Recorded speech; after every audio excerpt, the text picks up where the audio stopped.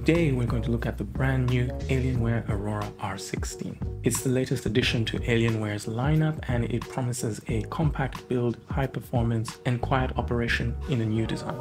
Alienware completely redesigned the R16 with an emphasis on thermal performance and easier compatibility with aftermarket parts.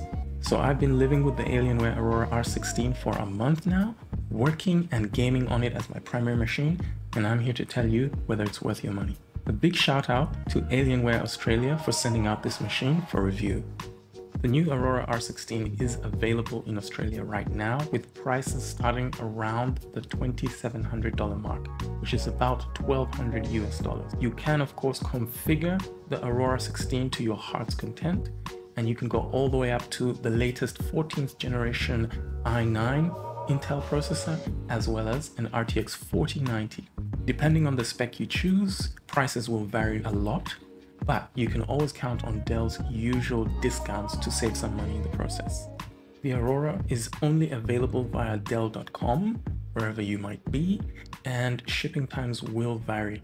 Now, onto the design. Alienware has completely redesigned the Aurora R16. It doesn't look anything like its predecessors, which had a particularly alien look, starting with the R13 a couple of years ago with that white shell, and then they introduced the tempered glass side panel. And this year, Alienware has gone for a much more mundane and safe design. So much so that there's nothing really special about the design of this one, and it looks like any other RGB case that you could have bought online. The Aurora R16 is a standard mid-tower, and it measures, let me get these right, 16.5 by 7.8 and 18 inches. It has a new matte black plastic chassis with rounded corners and a clear side glass panel with a honeycomb vents design. Despite being made of plastic, the Aurora 16 doesn't feel cheap or flimsy, and in fact it's really rather heavy, coming in at just over 15 kilos. Alienware says the R16 is 30% smaller than the R15 that it replaces. And if I compare it to my personal rig, which is built in a meshlicious SUPD case, which is a small form factor case, the R16 is at least still twice as big. That said,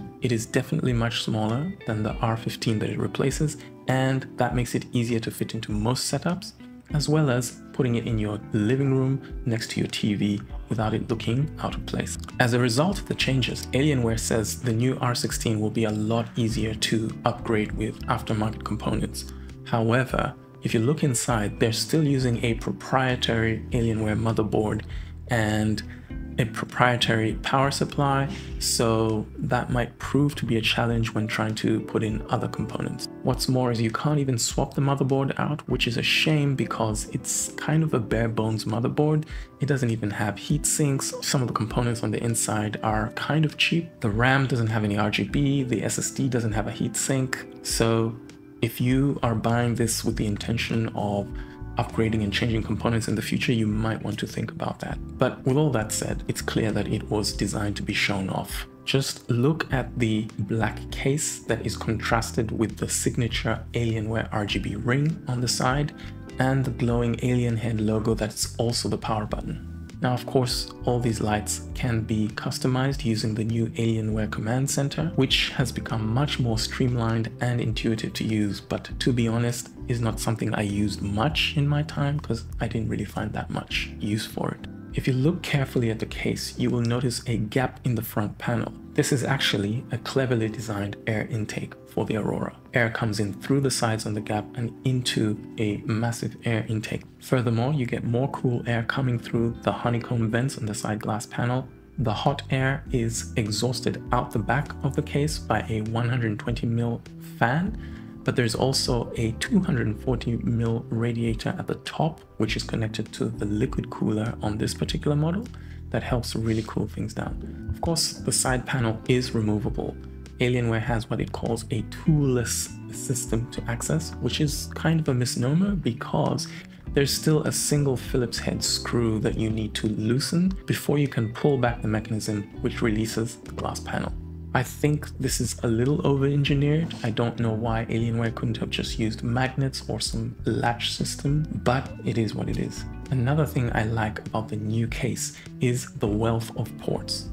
On the front, you've got at least 3 USB Type-A ports and 1 USB Type-C port. All these are USB 3.2, so the speeds are pretty fast. Then at the back, you get 6 more USB-A with 2 more USB Type-C, as well as an Ethernet port and audio surround output. Then, depending on which GPU you choose in your configuration, you will also get 3 display ports and an HDMI 2.1 out. So as far as connecting things to your PC is concerned, the Alienware really covers it all very well. Now, on to performance, because that's what you really came to find out.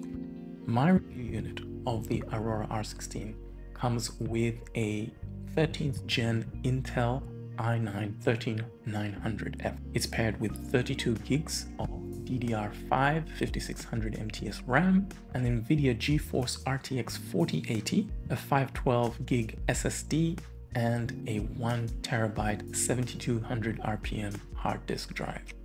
Yes, that's right.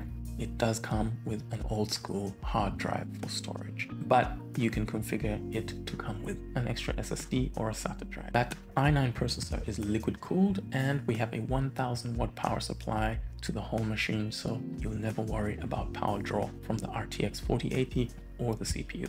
As you can imagine, these specs make the R16 a beast at gaming. You can run literally any game at 4K ultra settings, ray traced on, and still get hundreds of FPS. Now, for a bit of objective testing, I used some standard benchmarks, including 3D Mark, Time Spy Extreme, Port Royale, Cinebench R23, Geekbench, and a couple of others to get a baseline. I put all the results up on the screen for you to see, and as you can see, the Aurora has no problem smashing through whatever you throw at it. When it comes to games, no doubt the RTX 4080 is incredibly impressive and smashes through everything. Even Cyberpunk 2077 with monstrous ray tracing settings, I'm still able to get 100 frames per second at 4K. As Alienware promised, the Aurora runs really cool and quiet. I was seeing temperatures on the GPU around the mid-60s, and the CPU never went above the mid-70s. But most impressively is how quiet the Aurora R16 runs under load. In fact, it runs so quietly that if it wasn't for the RGB, I would think the machine wasn't even on. Alienware says the Aurora R16 is 20% quieter than the R15, and I can tell you for a fact the R15 was obnoxiously loud. So it's very, very impressive what Alienware has done with this new machine. I think everyone will be really, really happy with how quiet it runs. Okay, so after all that, what is my conclusion? I initially had my doubts about the R16. The redesign felt really dull and boring and quite uninspiring compared to the rest of Alienware's lineup. And while my opinion hasn't really changed about the design of this machine, I seriously cannot fault it in terms of performance. This is without a doubt the best desktop gaming PC Alienware has ever made. In the month that I've used it, there has never been a moment of hesitation, stutter, lag, crashing. Everything has just been buttery smooth, responsive, and fast. On top of that, it does all of that extremely quietly and running really cool. It's truly impressive. It isn't perfect though, and that's for two main reasons. First is, at this price, Alienware should really give us much better and premium components on the inside. The fact that we get a motherboard in 2024 with no heat sinks or heat spreaders on the RAM, no RGB RAM, we're still getting a clunky 7200 RPM hard disk drive. That's just not acceptable, especially for the prices that Alienware is asking for. And that leads me to the second thing, which is the price.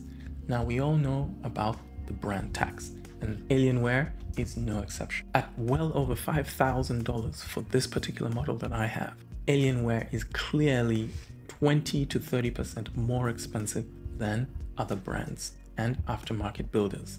I did a quick check on Aftershock PC, the same guys who built my personal rig, and I was able to spec out a machine similar to the Aurora R16 for at least $1,000 less. That's a huge chunk of change. In addition to that, Dell is only giving 1 year of service warranty, which is not a lot in this kind of investment. Aftershock gives 3 years of warranty. So really, Dell should do a lot better. But in saying all that, if you really are invested in the Alienware brand and ecosystem, you will not go wrong with the new Aurora R16. It's a fantastic machine, very well built, extremely good performance. And there are oftentimes massive discounts happening on the Dell website, even up to 30%, where you could get this much cheaper than its recommended retail. Okay, so that's it for this quick review of the new Alienware Aurora R16. If you enjoyed it or have any questions, leave a comment down below and I'll answer that. You can also check out this next video that will pop up in the cards here that YouTube thinks might be of interest to you. And if you want to see more concise reviews, unboxings, and insights in the tech space, consider subscribing. I'll see you in the next one. Peace.